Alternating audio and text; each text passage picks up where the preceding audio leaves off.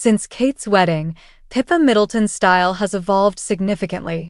Regardless of whether they are attending a fancy dinner or simply hanging out, the royal family and other British socialites are consistently pictured wearing appropriately elegant attire.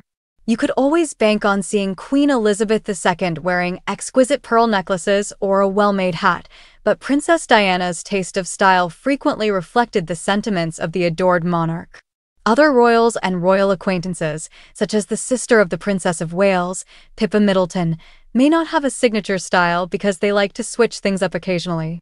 Although Middleton doesn't have a signature look, she frequently chooses dresses, natural makeup, and little jewelry.